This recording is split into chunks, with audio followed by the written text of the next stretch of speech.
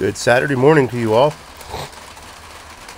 Just got back from breakfast with Mrs. Bearded Welshman and enjoying a good pipe. The Svendborg is fixed. Thank you, Simon. London is calling. He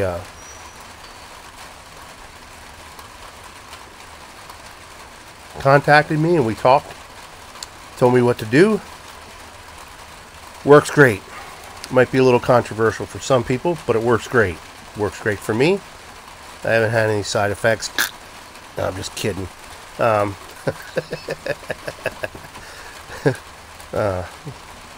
it works great. So,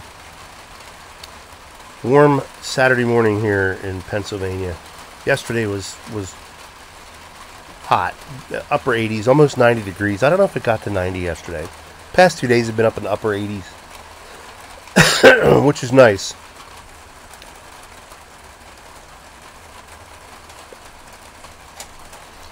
Oh, how rude of me. Forgot to tell you what I got in the pipe.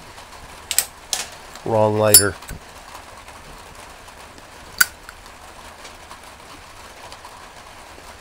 Got some 2-year-old Sam Galwith Perfection.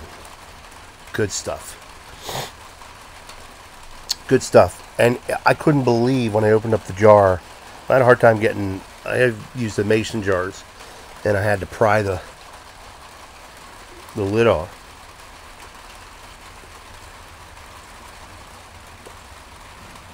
And it's been sitting like 2 years. Almost. I was surprised at how moist it is.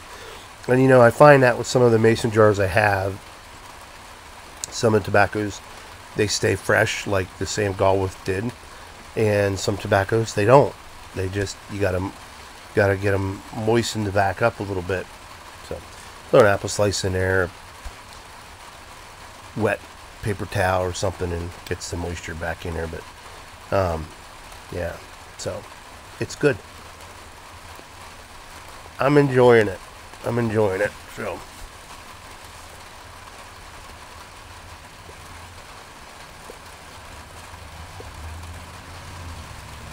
work's going really well.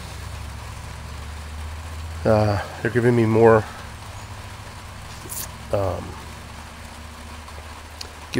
to do. They feel that I can handle some more work, tougher work.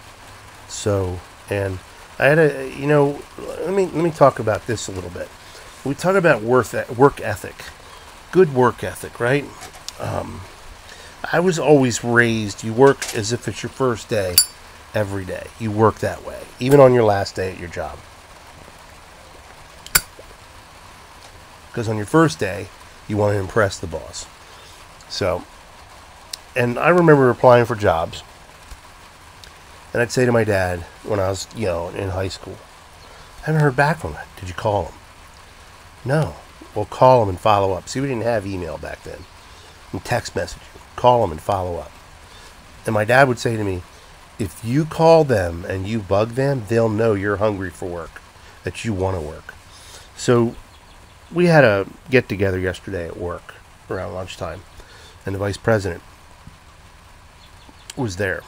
And we were talking, and in front of the whole group of people, not to toot my own horn, it was kind of embarrassing, but it was good to hear. She said, the director of my department, which is under the vice president, she said, I want you to know, Denise is my director's name, pushed for you to get hired. And I said, really? And she said, yes, because she said she saw someone in the interviews that was hungry for work, that has a strong work ethic, and has a great attitude. So now they're giving me more responsibility. And then she said to me privately, keep going, you're going to move in this place. You're going to move on. So it was encouraging. It was good to know. Because let me tell you, after driving truck for 7 years and then not working and then not able to find work. It was 165 applications I had out there, and these were the folks that called me out of all 165. You get discouraged and you think, am I smart enough? I don't know anything. I'm not marketable, and I can't do anything. And these people took a chance on me, and it seems to be working out. So I don't want to take advantage of that, and I definitely don't want to take it. I don't want to take advantage of their generosity towards me, and I don't want to take it for granted with the opportunities they've given me. So I'm just thankful. It all works out. Yeah, I'm almost out of tobacco.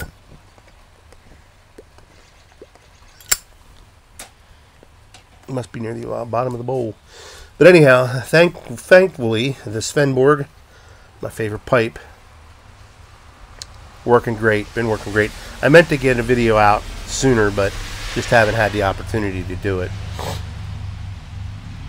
And everything else is going good. Family's doing good. My son that has the Hodgkin's cancer is back in chemo treatment, and he's a little discouraged by that, but this is the type of Hodgkin's and the type of cancer that if you do the treatments, you should be okay. It's physically draining on people, and especially him, and it gets him down a little bit. Especially, he's a go-getter, and he doesn't like to, who likes to feel bad? And after his chemo treatment, they do a drip, and he's pretty wiped out for a day. So gets him a little down because he's young, he's active, he wants to do things and be active, and he's got a couple days down every month, and he just doesn't like it. So, but the medicine's working, so thank God for that. My beautiful Japanese maple has finally come back to life. I've been watching it since about March, and I thought, it looks like there's some buds coming out on this thing. And then I thought, nah, it's not. It's dead. It's not going to work. And the leaves are almost all completely full blossom, full bloom on the leaves. It's beautiful red leaves. Once it's fully blooming, it's beautiful, bright, like not a red, but like a maroon type beautiful color. And I love that tree. And I didn't want to have to cut it down, because if I cut it down, I was going to plant another one. But we have this guy on the radio here, the plant doctor.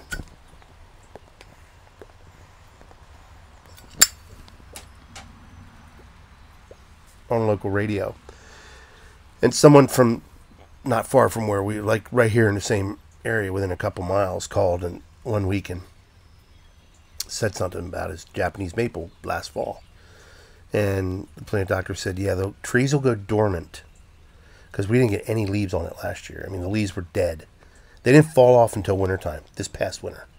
They were just dead for like a year. And he said trees will go, there's so much water saturation in the ground, and we had a lot of rain that year, that the tree will go dormant. And that's how it survives. Isn't it amazing how nature works, how God designed things to be, how nature works? And now she's blooming, got her leaves out,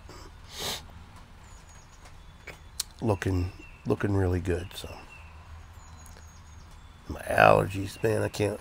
Glad it's been raining this morning since about 6:30, and I'm glad it is, because it gets the pollen count down. The leaf, I'm allergic to trees, and the part of I can't go up. It's not like I can't go up and touch a tree. It's the pollen when the trees are budding and coming into season every spring. That is what gets me, and it gets my eyes itchy and watery. I get stuffed up. My throat gets itchy, and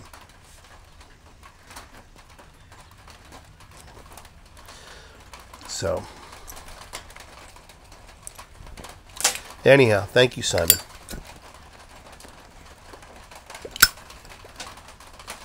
There was a lot of wonderful suggestions, and I thank you all for the suggestions on how to fix my Svendborg.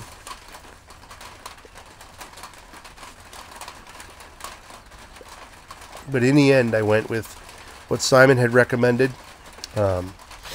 Not that I don't trust anybody else.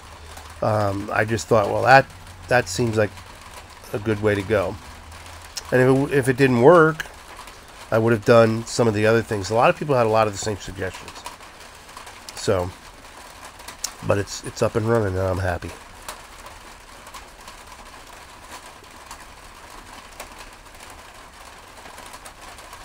I don't know if you can hear the rain hitting the roof.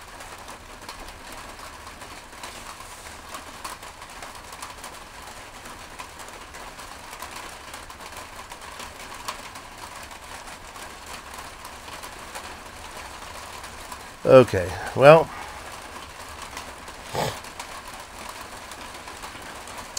hope you all have a good Saturday and a good weekend. I'm going to get back to relaxing on my porch.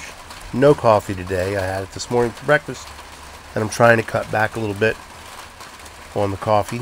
So, and usually this time of year, a couple cups, and then come fall is when I pick it up and drink a lot more during the winter. But I drink my coffee black, of course. That's the way I drink it.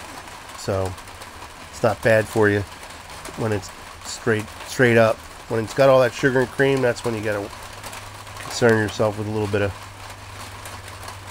So anyhow, have a great weekend. God bless. God loves you. I love you.